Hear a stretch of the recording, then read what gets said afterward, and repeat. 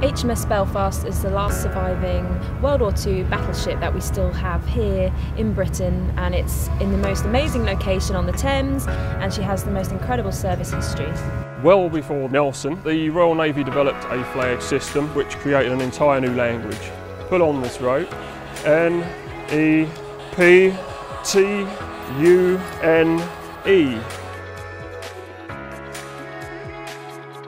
This looks so old.